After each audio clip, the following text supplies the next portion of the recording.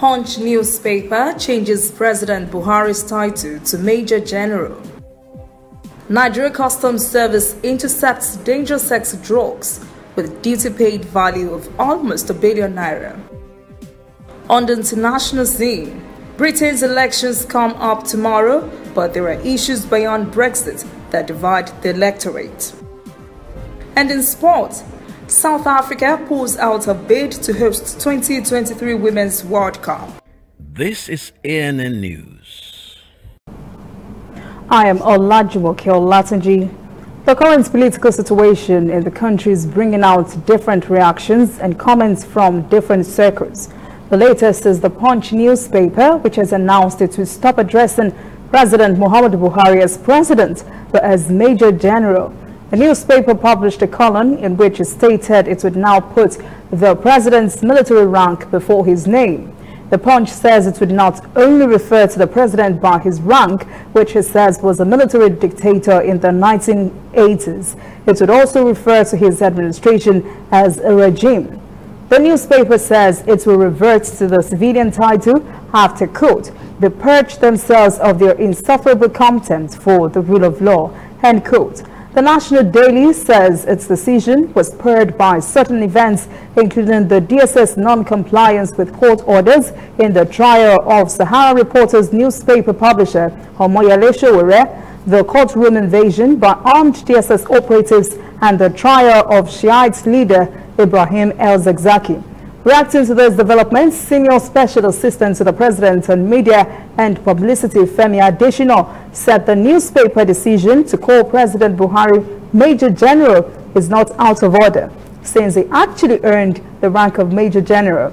Adesina further said the publication by Punch is proof of press freedom under the Buhari administration.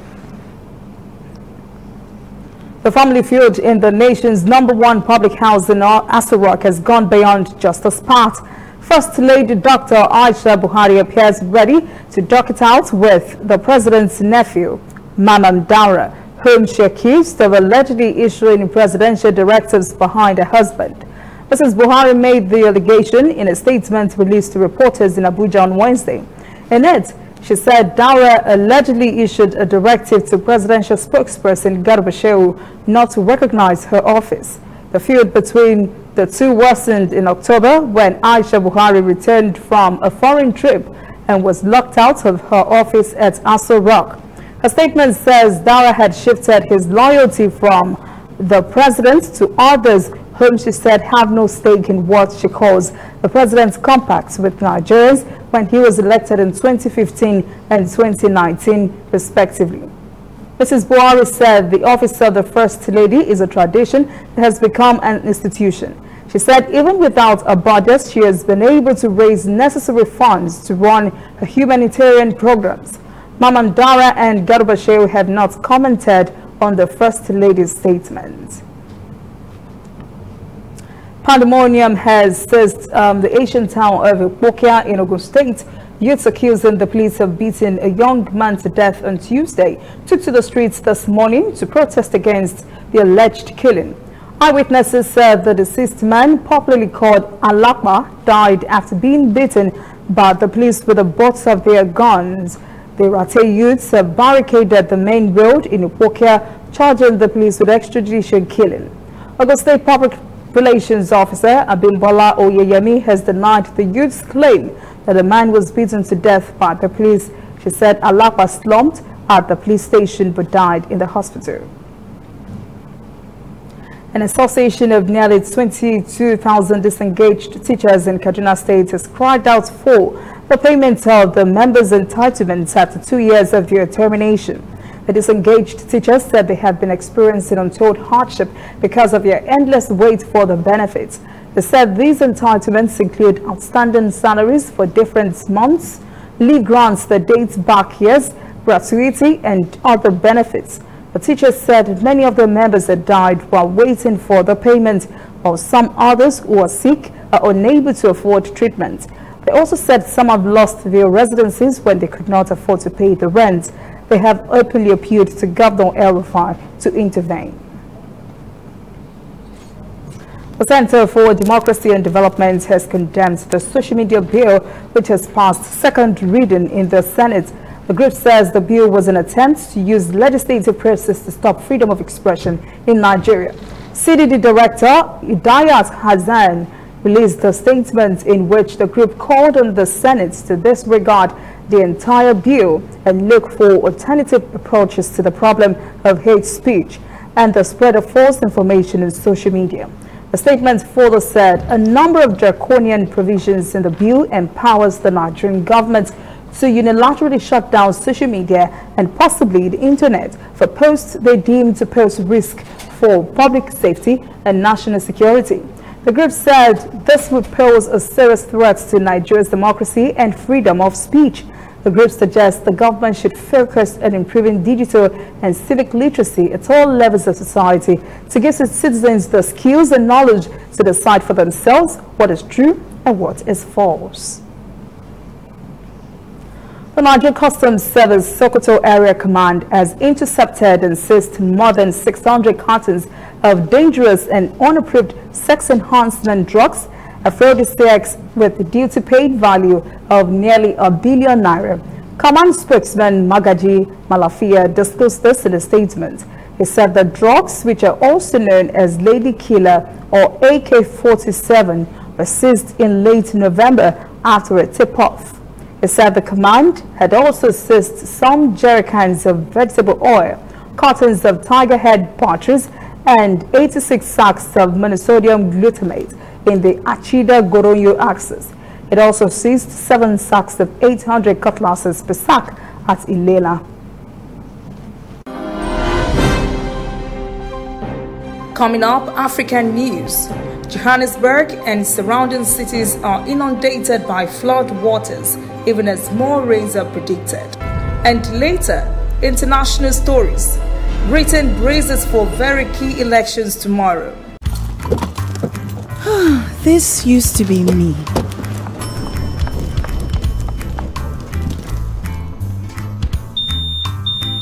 But that was before I got the perfect bag. It's handy and easy to use. All I need in one compact space, just like my MTN Extra Value plan.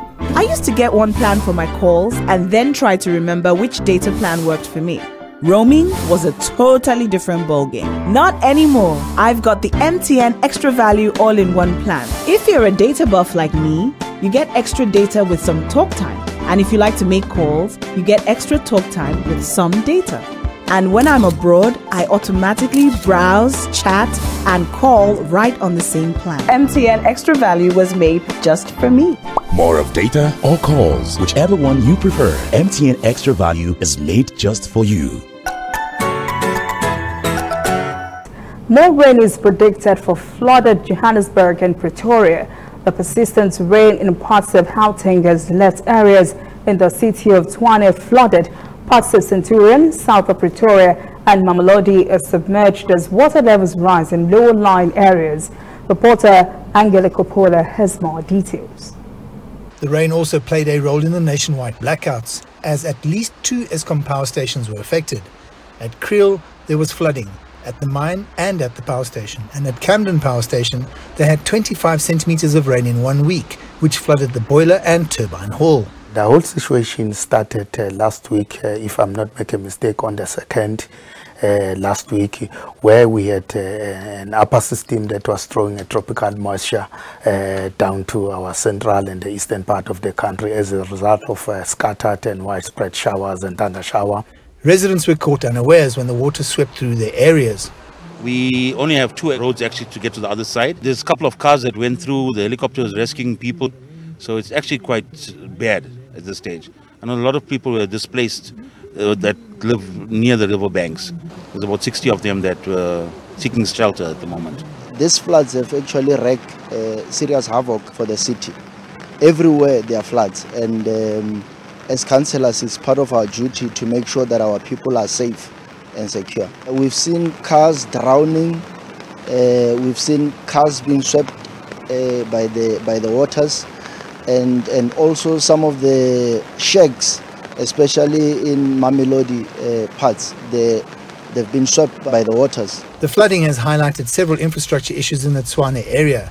Volunteers have been working to clean up the river of pollution for years now.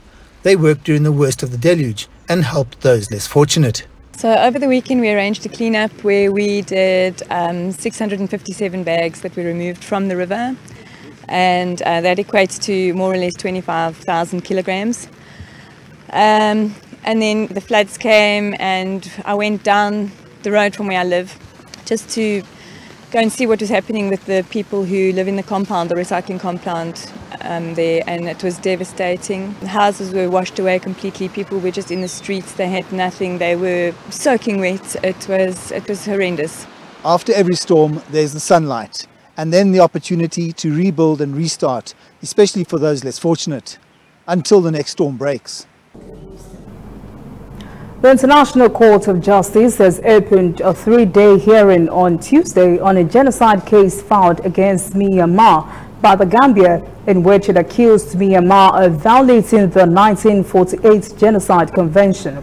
It has filed the case on behalf of 57 members of the Organization for Islamic Cooperation. The Gambia has charged Myanmar's military with brutally cracking down on Rohingya Muslims in 2017, forcing more than 700,000 Rohingyas to flee across the border into Bangladesh. A UN investigation in which survivors of the alleged genocide were interviewed says the Myanmar campaign was carried out with genocidal intent. Survivors gave numerous accounts of massacres, extrajudicial killings, gang rapes, and the torching of entire villages. In his opening statement, the Gambian Justice Minister Abubakar Tambadou asked the court to tell Myanmar to stop what he called senseless killings and acts of barbarity. Myanmar will be defended at the IJC by de facto leader Aung San Suu Kyi in her official role as foreign minister when she addresses the court on Wednesday. It is expected she would reiterate her government's claim that the military was targeting Rohingya militants. Ethiopian Prime Minister Abiy Ahmed has been vigorously pursuing economic reforms in the country since he took office. His policies are aimed at attracting direct foreign investments into the country, but there are two sectors of the economy that have been reserved solely for domestic investors. Reporter Grim Chale has the story. Since Prime Minister Abiy Ahmed came to power, Ethiopia's economic reform has been high on his priority list, and just recently a new investment policy has been adopted by the Council of Ministers. This policy, unlike expectations of many, however, reserves the banking and insurance sectors only for locals. But why? From the discussion that we've had, from the research that we have done, we have not come to a conclusion that the liberalization of the financial sector at this point in time is a right course of action that needs to be taken. And hence, we have reserved the financial sector for Ethiopian nationals, but a reform has also been added to this element where Ethiopian diasporas can actually now invest in the financial sector. The aviation industry is similarly left for locals. Currently, domestic investors can actually invest in the aviation industry, but for foreigners, it's only allowed in joint venture with the government. So basically means when Ethiopian Airlines is ready for a joint venture arrangement, the government can make a change to the, can decide to form such arrangement. Initially, and hoping the finance and aviation sectors will open up the space, has generated lots of interest from regional and international banks. The Investment Commissioner Abeba Adebayo says Ethiopia needs time before it deeply involves foreign investors in its most lucrative sectors. It's the question of, answering that fundamental question. Is our economy ready to absorb and this competition that's going to come from foreign banks, number one. Number two, will allowing foreign banks and foreigners in this industry help the agenda of sustaining the growth of the Ethiopian economy? If that's answered in the affirmative, I think it's only a matter of time before the liberalization of this sector. But there is a good news for investors who would like to put their money in other business environments of the country. Addis Ababa is putting together what will become one of the finest investment incentive proclamations. certain types of incentives that have been in the past abused without serving any particular policy objectives will be rationalized, and any loopholes that made it difficult for investors to benefit from the existing regime will also be addressed through this investment regulation. So it's about streamlining the incentives, it's about rationalizing the incentives, it's about also making it extremely transparent and predictable for investors to be able to make use of the incentives that the country provides. The new Ethiopian investment policy is expected to attract many more foreign investors. So far, the country has been on average garnering an investment worth about $4.5 billion yearly over the past few years. Now, Ethiopia hopes that number could exceed $5 billion of investment. When we return, international news. Britain prepares for tomorrow's landmark elections that would spell out the future of Brexit. And later, sports. South Africa pulls out a bid to host 2023 Women's World Cup. It is the final day of campaigning before Thursday's UK general elections, and party leaders are focusing on key messages surrounding National Health Service and Brexit. With voting set to begin early in the morning, residents in the northern coastal city of Sunderland are concerned about the crunch election, with many locals feeling ignored by the London elite and in fear about the potential consequences of Brexit. U.S. House Democratic leaders have unveiled 2 articles of impeachment against President Donald Trump, charging him with abuse of power and obstruction of Congress. House Judiciary Committee Chairman Jerrold Nadler says Democrats had to take action because Trump had endangered the U.S. Constitution. He is also accused of undermining the integrity of next year's election and jeopardizing national security. Nadler says Trump sees himself as above the law, and no one is above the law. The House Judiciary Committee is expected to vote this week on the formal charges, after which it goes to the full House for a floor vote. While on the one hand, articles of impeachment were being unveiled against President Trump, he was also being handed a win by the same House that is impeaching him. The House is voting into law the new U.S., Canada and Mexico trade pact the president had negotiated to replace the North American Free Trade Agreement. It took months of negotiations for House Democrats to bring the new North American trade pact to a vote. The new provisions will strengthen the trade deal protections for workers. The signing ceremony in Mexico City launched what may be the final approval effort for Donald Trump's 3-year quest to revamp the 1994 North American Free Trade Agreement, NAFTA. A deal he has blamed for the loss of millions of U.S. manufacturing jobs. The U.S.-Mexico-Canada agreement was signed more than a year ago to replace NAFTA, but Democrats controlling the U.S. House of Representatives insisted on major changes to labor and environmental enforcement before bringing it to a vote. Sadly, a police officer and 5 other persons were killed in a series of gun battles in Jersey City in the U.S. state of New Jersey. Reports say 2 other police officers were wounded during the incident, which ended in a shootout after 2 gunmen barricaded themselves in a kosher supermarket. Several local schools and businesses were also put on temporary lockdown.